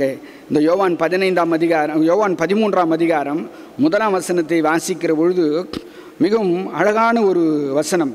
யோவான் 13 1ஆம் வசனம், 13ஆம் அதிகாரம் 1வது வசனம். ஒரு பிற்பகுதியை வாசிக்கிறேன். இவ்வுலகத்தில் இருக்கிற தம்முடையவரிடத்தில் அன்பு வைத்தபடியே முடிவு பரியந்தம் அவர்களிடத்தில் அன்பு வைத்தார். இயேசுவானவர் இந்த உலகத்தில் இருந்தபொழுது தம்முடைய சீடர்களிடத்தில், தம்மை நேசித்தவர்களிடத்தில் எவ்விதமாக அன்பு வைத்தாரோ அந்த அன்பை முடிவு பரியந்தம் அவர்களிடத்தில் வைத்தார் என்று சொல்லப்படுகிறது. எந்த சூழ்நிலையில் என்றால், இயேசுவானவருக்கு தெரியும், அந்த 12 சீடர்களிலே காட்டி கொடுக்கிற ஒருவன் இருக்கிறான், யூதாஸ். மறுதலிக்க போகிற பேதுரு இருக்கிறார். அவர் சிலுவையில் அறையப்படுகிற பொழுது அவரை விட்டு ஓடி போகிற சீடர்கள் இருக்கிறார்கள். அவரோடு உண்டு உறங்கி செய்த அடையாளங்கள், அற்புதங்களை கண்ணால் கண்டவர்கள். இப்படி அவரை விட்டு தூரம் போகிற சூழ்நிலையில் இருக்கிறவர்களெல்லாம் இருக்கிறார்கள். ஆனாலும் இயேசுவானவர் கடைசி வரை அவரிடத்தில் துவக்கத்தில் எப்படி அன்பாக இருந்தாரோ அதே போல் தான் இருக்கிறான். என் அருமையான கொடுஜனங்களை அந்த காலை வேளையிலும் அப்படித்தான். நீங்கள் நேசித்தாலும் நேசிக்காவிட்டாலும் ஆண்டவர் கடவுள் இயேசு ஒரு தாயை போல தகப்பனை போல நம்ம எப்பொழுதும் நம்மை நேசிக்கிறவராய், நம்மை போஷிக்கிறவராய், நம்மை வழிநடத்துகிறாய் இருக்கிறார். ஆக அன்பிலே நிலைத்திருத்தல், இணைந்திருத்தல் என்பது இந்த யோவான் சுவிசேஷன் 15ஆம் அதிகாரம் 11-17 வசனத்தின்படி அது இயேசுவிலே கிறிஸ்துவிலே நிலைத்திருத்தல். அது கிறிஸ்துவிலே எப்படி நான் நிலைத்திருக்க முடியும்? கடவுளை இயேசுவை நேசிப்பதன் மூலம். கடவுளை நான் நேசிப்பேன் என்றால், இயேசுவை நான் நேசிப்பேன் என்றால் ஒரு வார்த்தைகளை நான் கடைபிடிப்பேன். அதே வேளையில் அவருடைய பிள்ளைகளை நேசிப்பேன், பிறரை நேசிப்பேன். இயேசுவானவர் இந்த உலகத்தை விட்டு எடுபடுகிற பொழுது இந்த யோவான் 15ஆம் அதிகாரத்தில் அவர் சொல்லுகிற வார்த்தையை பாருங்கள். 12ஆம் வசனத்தில், நான் உங்களில் அன்பாய் இருக்கிறது போல நீங்களும் ஒருவரில் ஒருவர் அன்பாய் இருக்க வேண்டும் என்று உங்களுக்கு சொல்லுகிறேன் என்று அவர் சொல்லவில்லை, ஞாபகப்படுத்துகிறேன் என்று அவர் சொல்லவில்லை. உங்களுக்கு கட்டளையிடுகிறேன். It is my command, it is my command. உங்களுக்கு நான் கட்டளையிடுகிறேன். நீங்கள் ஒருவரில் ஒருவர், நான் எப்படி உங்களில் அன்பாய் இருந்தேனோ அதேபோல் நீங்களும் ஒருவரில் ஒருவர் அன்பாயிருங்கள் என்ற ஒரு கட்டளையை நான் உங்களுக்கு இடுகிறேன் என்று அங்கு கட்டளைப்படுத்துகிறார். ஆக அந்த கட்டளையினுடைய அந்த அன்பினுடைய அளவு, அன்பினுடைய மாதிரி, அதை தான் அந்த 12ஆம் வசனம், நான் உங்களில் அன்பாக இருந்தது போல. What is the measure of love, what is the model of love அப்படின்னு கேட்டோம்னா கிரைஸ்ட், இயேசு எந்த விதமாய் நம்மை நேசித்தாரோ அதை தான் அவர் சொல்ல, நான் உங்களில் அன்பாக இருந்தது போல நீங்களும் ஒருவரில் ஒருவர் அன்பாயிருங்கள் என்ற கட்டளையை நான் உங்களுக்கு கொடுக்கிறேன் என்று சொல்லுகிறார். இன்னும் அதை ஒருபடி ஆழமாய் எப்படி விளக்குகிறார் என்றால், தன் சிநேகிதனுக்காக ஒருவன் தன் ஜீவனை கொடுப்பான் என்றால் அதிலும் பெரிய அன்பு இந்த உலகத்தில் வேறு ஒன்றும் இல்லை. 13ஆம் வசனம் பாருங்கள், ஒருவன் தன் சிநேகிதருக்காக தன் ஜீவனை கொடுக்கிற அன்பிலும் அதிகமான அன்பு ஒருவரிடத்தில் இல்லை, ஒருவரிடத்திலும் இல்லை. ஆக ஒருவன் தன் சிநேகிதருக்காக ஜீவனை கொடுக்கிற அன்பிலும் அதிகமான அன்புக்கு ஈடானது, இடையானது இந்த உலகத்தில் ஒன்றுமே இல்லை. ஆக எந்த அளவிற்கு, எந்த மாடல் என்று சொன்னால் கிறிஸ்துவின் அன்பு தான் மாதிரி. எந்த அளவு என்றால் ஜீவனை கொடுக்கிற அளவிற்கு இயேசுவானவர் சொன்னது போல தன்னுடைய ஜீவனை இந்த உலகத்திற்காக, உலக மக்களுக்காக, நமக்காக அவர் கொடுத்தார். அந்த அன்புக்கு, இயேசுவின் அன்புக்கு ஈடு இணையில்லை. அந்த அன்பை மாதிரியாய் பின்பற்றி நாம் ஒருவரில் ஒருவர் அன்புள்ளவர்களாக இருக்க நாம் அழைக்கப்படுகிறோம். தொடர்ந்து அவர் சொல்லிக்கொண்டே வருகிற பொழுது 14ஆம் வசனத்தில், நான் உங்களுக்கு கற்பிக்கிற யாவையும் நீங்கள் செய்வீர்களானால் என் சிநேகிதர்களாக இருப்பீர்கள். எவ்வளவு நேரம் அவர்களை சீடர்கள், ஊழியர்கள், உடன் ஊழியர்கள், உடன் பணியாளர்கள் இப்படியே சொல்லி கொண்டு வந்தவர் இந்த யோவான் 15ஆம் அதிகாரம் 14ஆம் வசனத்தில், நான் சொல்லுகிற யாவற்றை நீங்கள் செய்வீர்களானால் நீங்கள் என் சிநேகிதர்கள், யூ ஆர் மை ஃப்ரெண்ட்ஸ். ஏனென்றால் ஃப்ரெண்டுக்கும் சர்வெண்ட்டுக்கும் ஃப்ரெண்டுக்கும் there is a lot of difference. Servant, பணியாளன், ஊழியக்காரன் சொல்வதை செய்ய அழைக்கப்பட்டிருக்கிறான். There is a limitation. ஆனால் நண்பன் என்று சொல்கிற பொழுது அதில் ஆழம் உண்டு, அர்த்தம் உண்டு. அந்த நண்பனுக்கு ஒரு வேலை, நண்பன் என்றால் ஒரு தொழிலில், ஒரு வேலையில், ஒரு பணியில் பங்கு பெறுவதற்கு பெரிய உரிமை உண்டு, பார்ட்னர்ஷிப். அதை தான் நீங்கள் குறிப்பிடுகிறார். சர்வெண்ட்டுக்கு பார்ட்னர்ஷிப்பில் இருக்க முடியாது, ஆனால் ஃப்ரெண்டால் முடியும். ஏனென்றால் ஆண்டவர் சொல்கிறார், நான் ஒன்றையும் உங்களுக்கு மறைக்கலை. எவ்வளோ பாருங்கள். ஏனென்றால் நீங்கள் நண்பர்களாக இருக்கிறதுனால இனி நான் உங்களை நண்பர்கள் என்று தான் அழைப்பேன். ஏன்னா என் பிதாவின் இடத்தில் எதையெல்லாம் நான் பெற்றேனோ அதையெல்லாம் உங்களுக்கு சொல்லியிருக்கேன், ஒன்றையும் நான் மறைக்கலாது. அவரே அதில் சொல்கிறார், இனி நான் உங்களை 15ஆம் வசனம், ஊழியக்காரன் என்று சொல்லுகிறதில்லை. ஊழியக்காரன் தன் எஜமான் செய்கிறதை அறிய மாட்டான். நான் உங்களை சிநேகிதர் என்றேன். ஏனெனில் என் பிதாவினிடத்தில் நான் கேள்விப்பட்ட எல்லாவற்றையும் உங்களுக்கு அறிவிக்கிறேன், உங்களுக்கு தெரிவிக்கிறேன் என்று சொல்லி மிகவும் அழகாய் இங்கு ஒருவரில் ஒருவரில் அன்பாய் இருக்க வேண்டும் என்றால் கிறிஸ்து அதற்கு மாதிரி. கிறிஸ்து எவ்விதமாய் மாதிரியாக இருக்கிறார்? கிறிஸ்துவின் அன்பு ஒன்று மாதிரி. நாம் கிறிஸ்துவிலே நிலைத்திருக்கிற பொழுது, அவருடைய அன்பிலே நிலைத்திருக்கிற பொழுது நாம் ஒருவரில் ஒருவர் அன்பாய் இருக்க முடியும். இது ஆண்டவருடைய பிரதான கட்டளை, ஒருவரில் ஒருவர் அன்பாய் இருக்க வேண்டும் என்று. அப்படி நாம் இருப்போம் என்று சொன்னால் என்ன நடைபெறும்? What I will get, what I will gain. 16ஆம் வசனம் பாருங்கள். 16ஆம் வசனத்தில் நாமத்தினாலே பிதாவை கேட்டுக்கொள்வேன், நான் என் நாமத்தினாலே பிதாவை கேட்டுக்கொள்வது எதுவோ அதை அவர் உங்களுக்கு கொடுக்கத்தக்கதாக நீங்கள் போய் கனி கொடுக்கும்படிக்கும் உங்கள் கனி நிலைத்திருக்கும்படிக்கும் நான் உங்களை ஏற்படுத்தினேன்.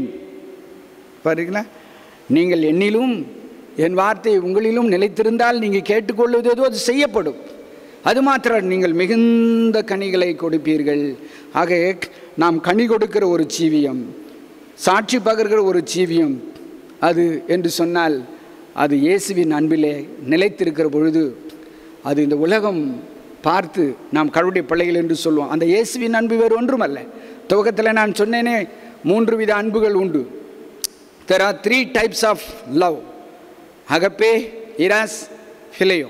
கிரேக்க வார்த்தையில் இந்த அகப்பே அன்பு அதுதான் ஜான் 3:16.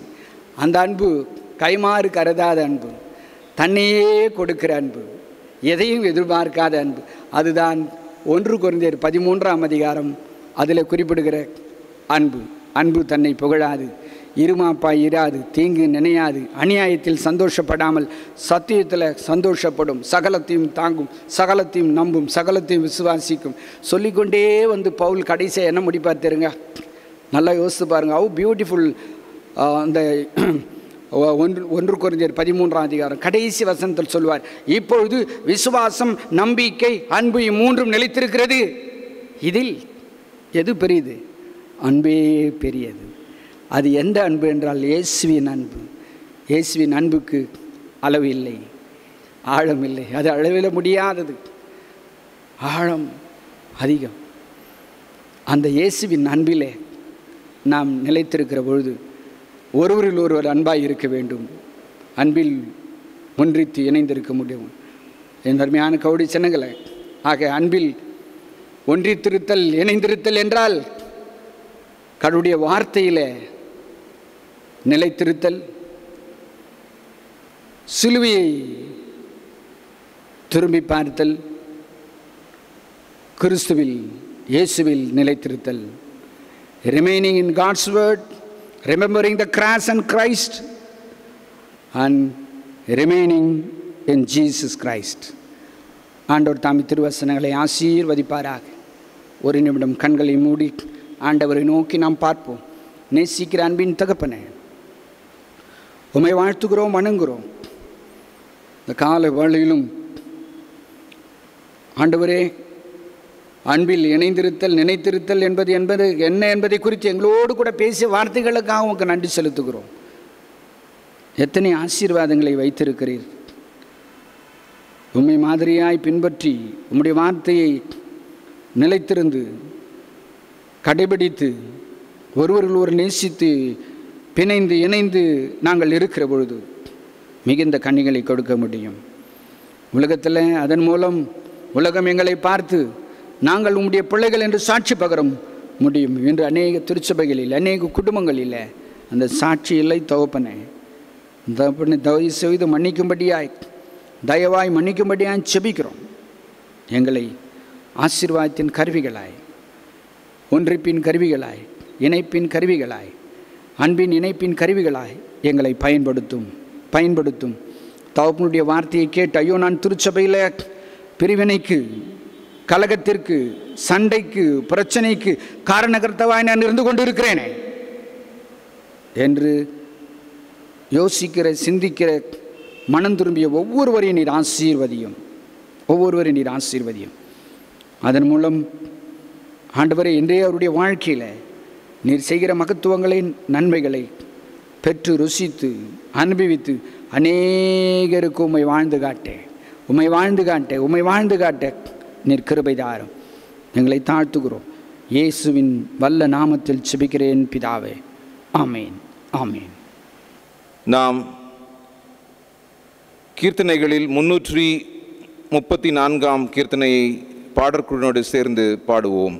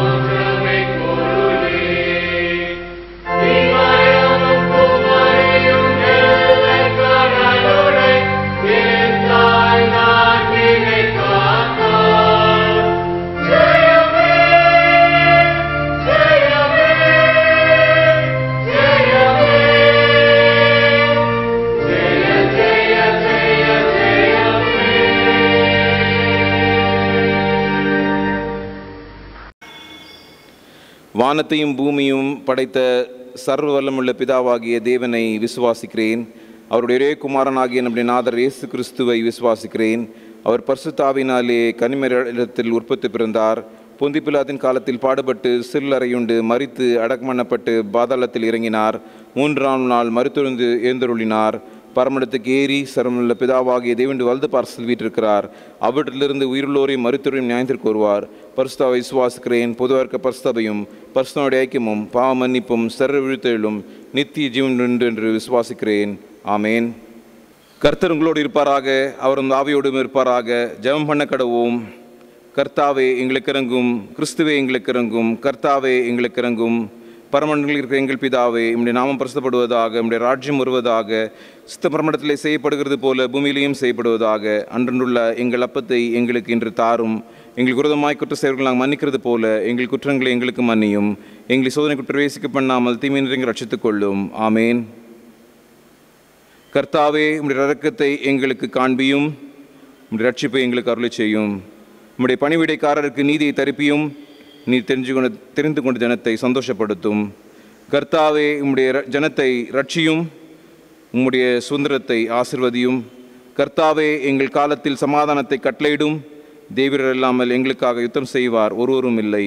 பராபரனே, எங்கள் இருதயத்தை சுத்திகரியும்.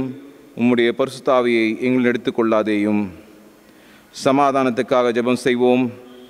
சமாதானத்துக்கு காரணரும் ஏக சிந்தையும் விரும்புகிறவருமாகிய தேவனே, உம்மை அறிவதே நித்திய ஜீவன், உம்மை சேவிப்பதே மெய் சுவாதினம். தேவரீரை தஞ்சமாய் கொண்டிருக்கிற உம்முடைய அடியாராகிய நாங்கள் எந்த விரோதிகள் வல்லமைகளுக்கும் பயப்படாதிருக்கும்படிக்காக எங்கள் சத்துருக்களுக்கு செய்கிற எல்லா பிரயாத்தனங்களிலும் நின்று எங்கள் கர்த்தராகிய இயேசு கிறிஸ்துவின் வல்லமையினால் எங்களை காப்பாற்றியருளும். ஆமேன். தேவ கிருபைக்காக ஜெபம் செய்வோம். சர்வ வல்லமையுள்ள நித்திய தேவனே, இந்நாள் வரைக்கும் எங்களை சுகமாய் நடத்தி வந்த எங்கள் பரமபிதாவாகிய கர்த்தாவே, இந்நாளிலும் உமது மிகுந்த வல்லமையால் எங்களை காப்பாற்றி நாங்கள் யாதொரு பாவத்திற்கும் உட்படாமல் எவ்விதமான மோசத்துக்கும் அகப்படாமல் உமது பார்வைக்கு நீதியாக இருக்கிறதை எப்பொழுதும் செய்கிறதற்கு நாங்கள் செய்கிற எல்லாவற்றையும் உம்முடைய ஆளுகையாலே நடத்தி அருள வேண்டுமென்று எங்கள் கர்த்தராகிய இயேசு கிறிஸ்துவின் மூலமாய் வேண்டிக் கொள்ளுகிறோம். ஆமேன். குருமாருக்காகவும் சபையாருக்காகவும் சொல்லிய ஜெபம்.